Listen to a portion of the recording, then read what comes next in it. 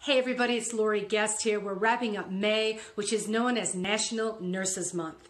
And each year I have the honor to be invited into hospitals and clinics to share a motivational message with the nurses who work there. But this year something special happened that I needed to share with you. I was invited into the Rutgers Cancer Center in New Brunswick, New Jersey.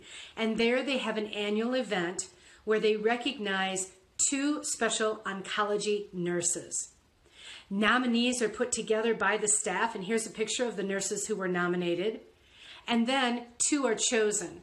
And this event is put together through the Elizabeth Gibby Osborne Foundation, an endowment fund.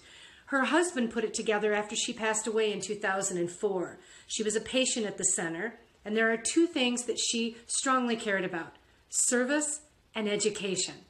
So after my speech was over, a representative of the organization told the Elizabeth story, and I was very moved by it. They said that she made it a point to ask every nurse what his or her first name was, so that she could refer to them by first name every time she saw them.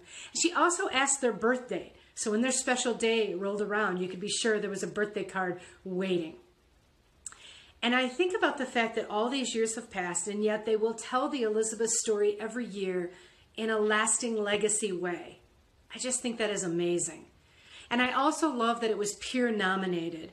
So when it came down to it, there were two winners. Here's the picture of the 2018 winners. This is Navita and Lauren. And I'll also put a link in the copy where you can read an entire article about this special event. Why am I sharing it with you? Because I think there's three quick lessons here. We make a lasting impact through caring about people and what's important to them. Their names, their birth dates, small things like that can go a long way for that lasting legacy.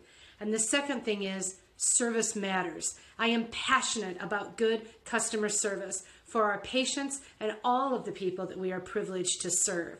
And I congratulate Rutgers for making it an important piece of their annual event. Thanks for listening.